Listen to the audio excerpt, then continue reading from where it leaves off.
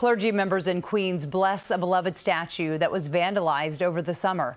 As Kristie Keleshian reports, this is not the first time that church was targeted. Blessings by Bishop Robert Brennan for the 42-year-old statue of baby Jesus that's now fully intact and in its original spot between Mary and Joseph outside of Holy Family Roman Catholic Church in Fresh Meadows, Queens. The statue's restored. Our faith is restored again. At around 5 a.m. on June 30th, a man can be seen stopping his taxi across the street from the church, then striking the baby Jesus statue multiple times, leaving it headless. Police say the man who did this was eventually arrested, 44-year-old Jamshid Chowdhury, and charged with multiple counts of a hate crime and criminal mischief. What happened here is kind of small when you look at so many who are suffering for their faith here and around the world in so many ways, as you see so many attacks on religion and violence and all of that. Holy Family Roman Catholic Church was targeted in another attack over a year before, in late March of last year. Teens believed to be 15 to 17 years old were seen on surveillance video removing an angel statue from behind a fence, then throwing it on the ground.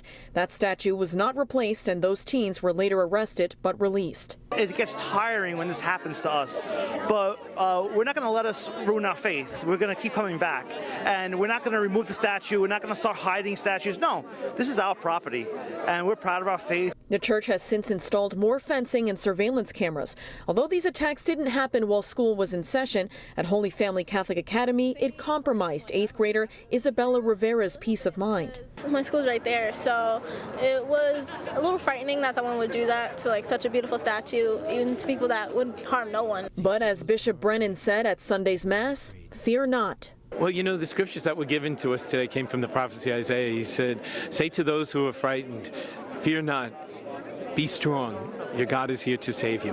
And that statue says it so eloquently, but we say it to one another. The pastor with a message to those who've targeted the church. We want to hold you accountable, right? We want justice served, but also we do forgive you. We are in the business of forgiving, and we hope and pray that whatever he's going through, that he finds peace in his own heart and his own life. As for the man accused of vandalizing the Jesus statue, he's expected to be in court at a later date.